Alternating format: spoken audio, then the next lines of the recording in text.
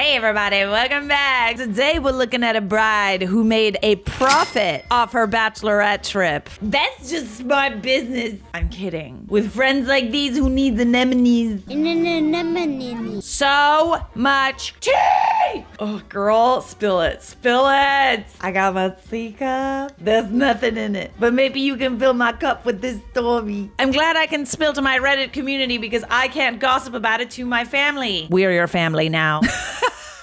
About 6 months ago, the bride planned her destination bachelorette trip and charged each of the girls, 11 of them, $650 for the Airbnb. How long was that stay? Was that like a week? Because if that's like a week, that's not so bad. But I digress. I was salty about the high cost, but it's my sister-in-law, so I sucked it up and paid her. I was also suspicious about the high as price, so I did cross-check the Airbnb listing and it checked out. Yes, this bee wanted a $2,300 a night beachfront house. That's a lot, but like, it might be fun. I am curious about how long it was for. So 11 girls, $650. I can't do that math. What's the math? I'm just hoping she tells me so I don't have to do the math. Well, today I'm chatting about wedding stuff with my brother, who is marrying future sister-in-law. And he said something along the lines of, what a relief her dad paid for the Airbnb because that would have been so expensive for your group. Okay, oh, that's news. I about choked. I said, hey, are you sure about that? Because all 11 girls paid $650 for the house alone. Maybe run it by her. His face turned purple, so I take it he had no idea.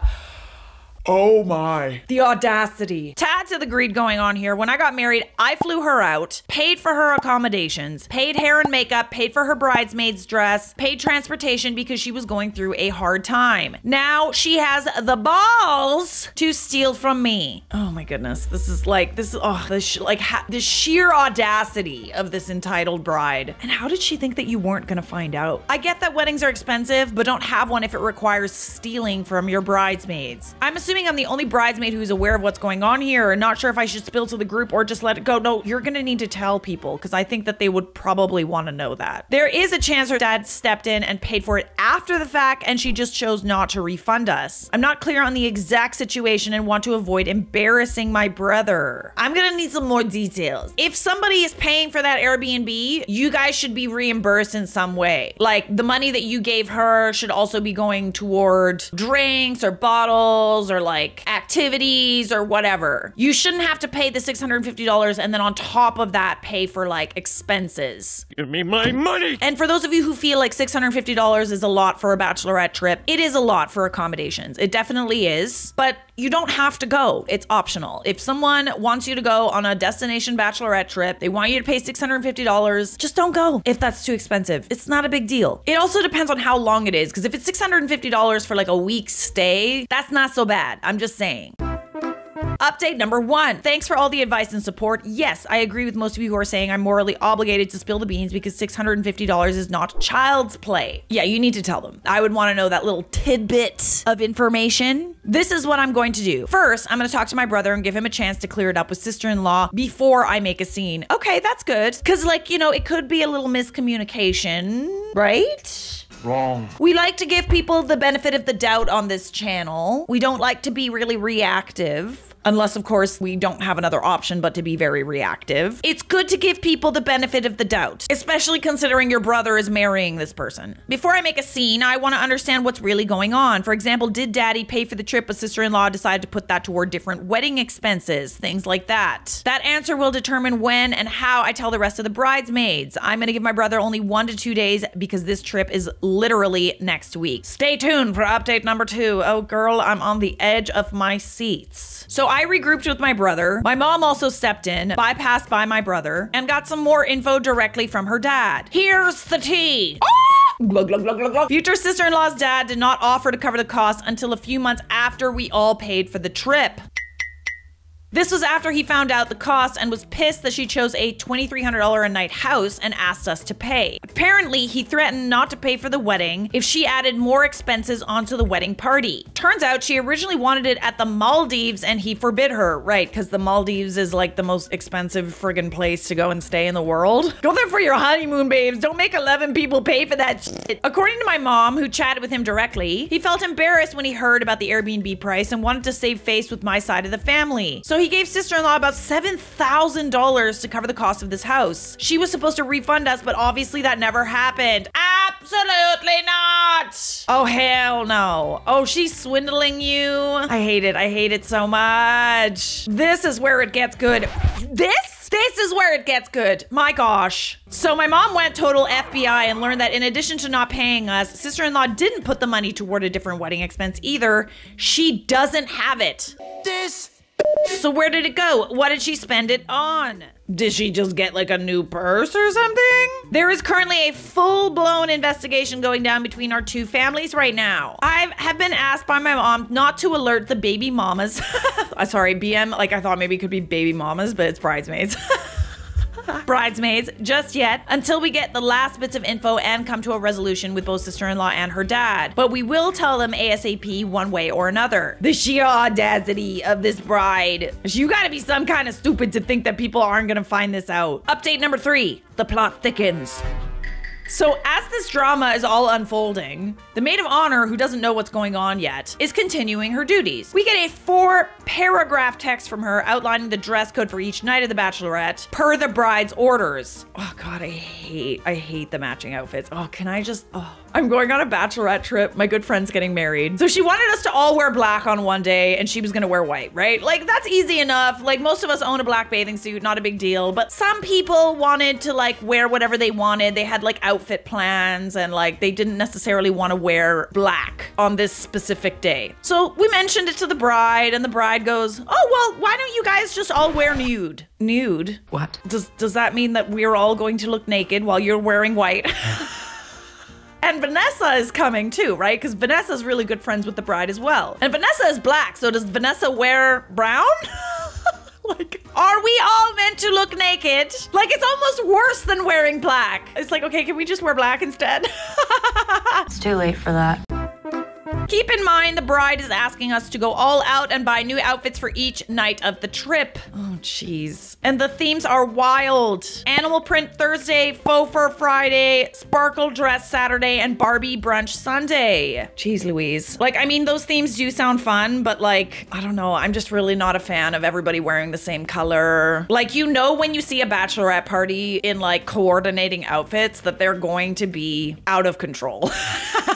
As if we're all gonna go out and buy that stuff 1 week before the trip or at all. Yeah, see, this is the thing, is like, you gotta give people notice, because then like, you know, we can plan things, we can kind of like look through our closets, borrow things from each other so we don't have to buy everything. Thankfully, the bridesmaids seem to be waking up to the BS. Several of them wrote back saying they won't be able to pull together those outfits in time and flat out said it's not going to happen. Oh, period, yes, stand your ground, besties. But that is just a side story to the absolute show that is unfolding. My mom is very much involved now as she's paid a decent chunk of this wedding as well and does not like that the bride is throwing around thousands of dollars from her dad as well as lying to the bridal party. Imagine that. You're making all of your best friends give you a bunch of money when they don't have to, just so that you can have the bachelorette of your dreams. That is some shady shit. I would not be surprised if she didn't have a bachelorette party after all of this. Because even if it's all like a benefit of the doubt kind of situation and she was planning on like, you know, treating you guys to something, because that's a possibility too, right? Like she could have put together like a chef or like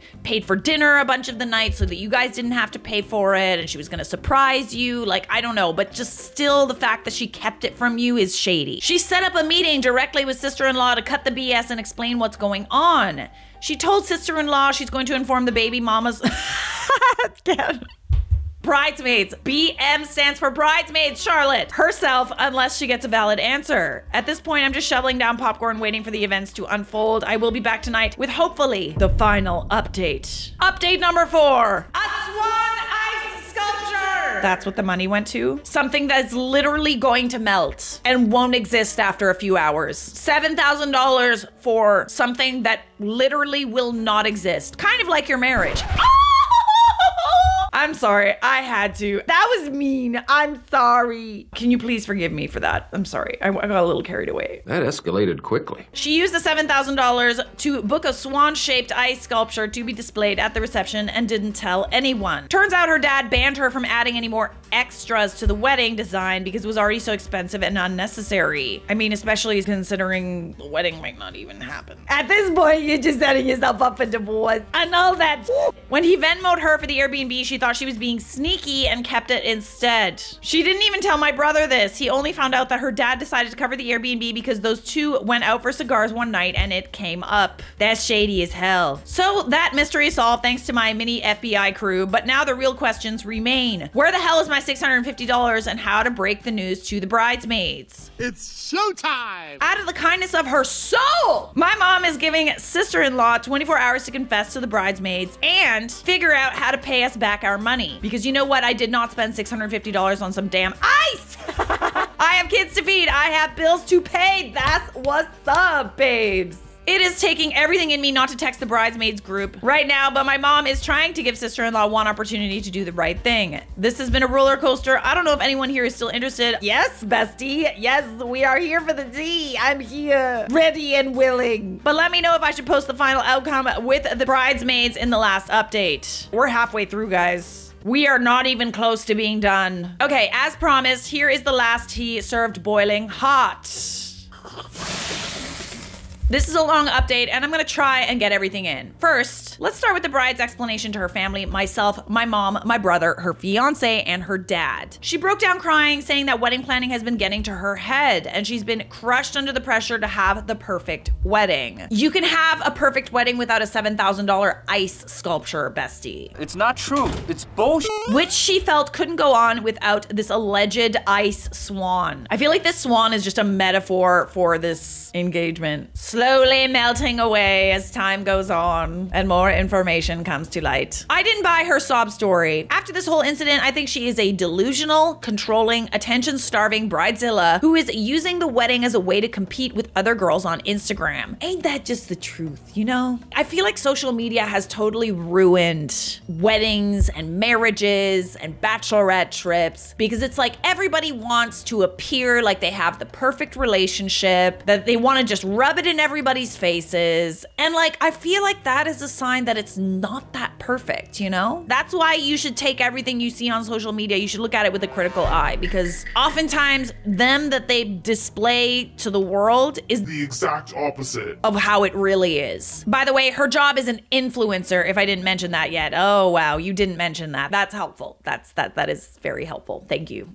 Next, let's get into the matter of the missing $7,000 and whether we're getting our money back. The sad, gut-wrenching answer, probably not. Okay, so are you still going on this bachelorette trip or what? Her dad said he has already paid the Airbnb cost once and he will not do it again. Honestly, at this point, I would not want to go on a bachelorette party with someone like this. She should like pay everybody back for that. Wait, have we just discovered the math? So the cost of the Airbnb is $2,300 per night. 3 nights. 3 nights! $650. Hell no. That's crazy. The whole point in like splitting like a big beachfront property, like a big house with someone, is so that you save costs. He said his daughter is 31 and needs to get herself out of her own mess and figure out how to make it right. She chimed in that the 7K is gone now and asked how she would possibly pay us back. With a job, does she like not work? My brother refused to pay for her screw up. So you guys have to pay for the screw up? Absolutely not. Let's see if she feels that way if you take her to small claims. While I love that everyone is finally forcing this B to be an adult, I would like my money back more. Unfortunately, we're not gonna get it unless she magically wins the lottery or gets a real job. Oh geez. So influencing doesn't pay well? For those that ask, there's nothing we can do legally. We all willingly paid a fixed amount and we would have to move mountains and spend more money to sue. Yeah, that's a good point. With a bunch of you, it might not be as hard. Plus, while she was incredibly shady and a terrible friend, she technically didn't do anything wrong that we could prove. Now on to the bridesmaids. After some threats from my mom, sister-in-law finally broke down and contacted I almost said it again, bridesmaids in our group chat. She sent a text that made my skin crawl. Ugh.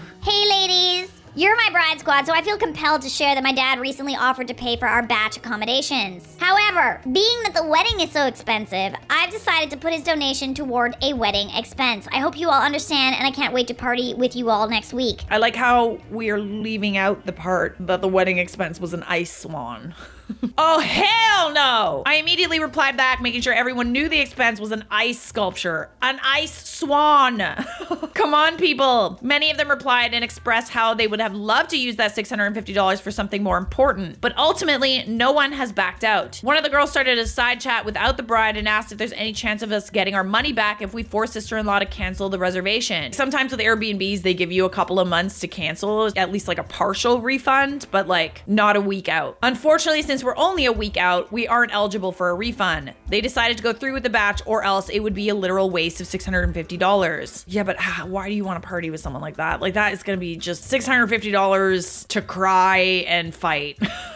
On a beach somewhere. I mean, better to cry and fight on a beach than at home in the snow, I guess. As for myself, I'm in the same boat. I'd rather run myself over than go on this trip, but $650 is not a small amount, and I can't fathom just throwing it down the drain. I haven't made my final decision yet. If I do go, it will solely be to avoid eating the $650 plus my airfare. I will not be doing any of the planned events or outfits or contributing even $1 more. I would have my own mini vacation as best I can. I'm really upset that it seems like this crazy person is gonna get her way after all. No! No! Please tell me there's a happy ending! No! I need closure! I crave it! Mini update. There are so many curious comments coming in, I wanted to keep you in the loop. More drama has unfolded among the bridesmaids. The side text without the bride popped off, and we've all agreed to do the following. We will be going on the trip, but it is no longer a bachelorette trip. Ooh.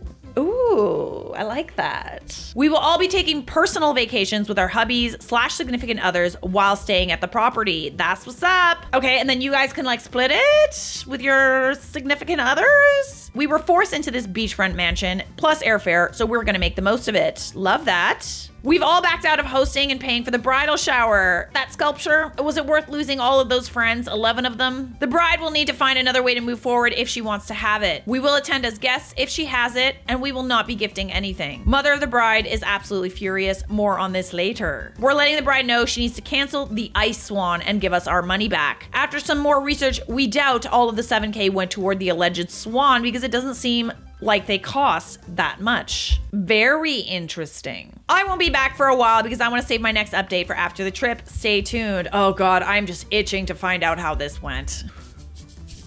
Itching.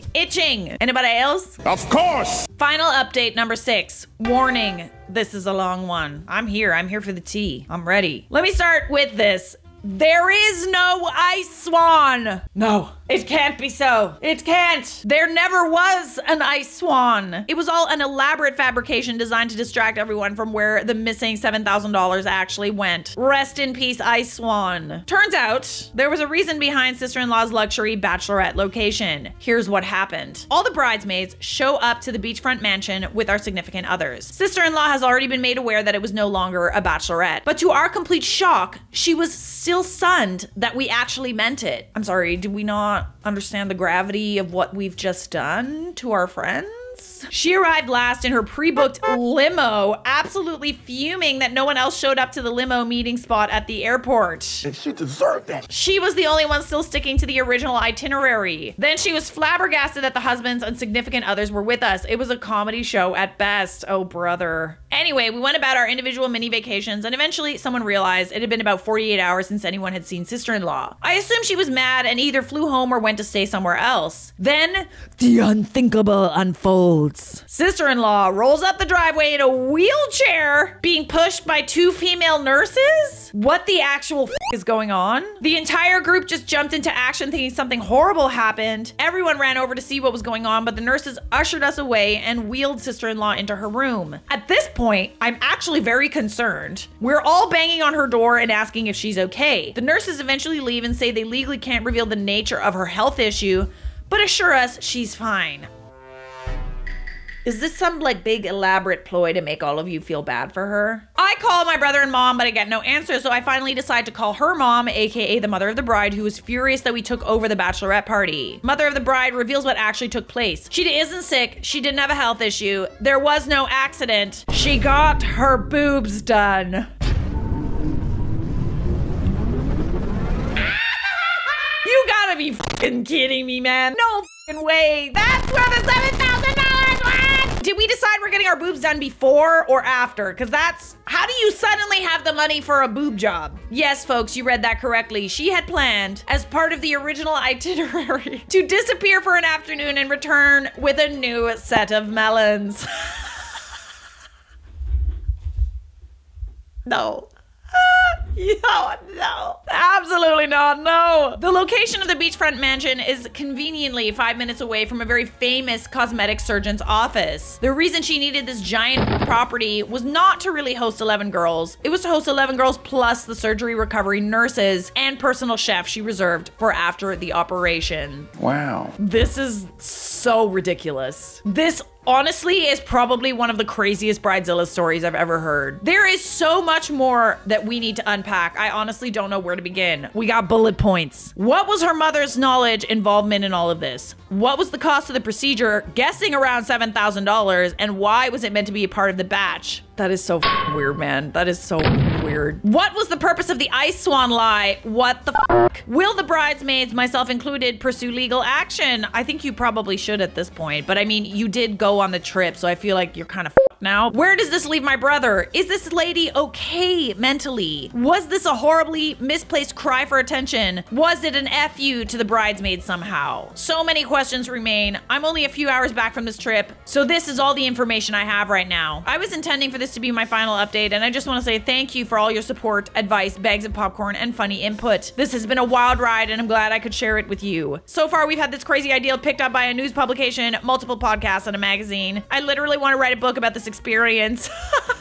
And guess what? You on Charlotte Dobre's YouTube channel now too. You made it. Way to be relevant. I've already revealed a great deal of info to protect my brother's privacy moving forward. I think I need to step away from the updates. Oh God, I'm just itching to know. Did he go through with the wedding? Like, did he? It doesn't look like there's any updates at this point, but we're divorcing her. That is some crazy shit. For those of you who are this delulu, don't do this. Get some help. You're gonna lose all your friends. You're gonna create some serious trust issues, and you're probably gonna lose your husband. Like, I would be very, very surprised, OP, if your brother still marries this person. Because like, what the actual is wrong with you? Honestly, sue her if you can. Get a lawyer up. Unacceptable. I know this isn't an Am I the A-hole, but that bride, she a massive gaping black hole of an a-hole. Since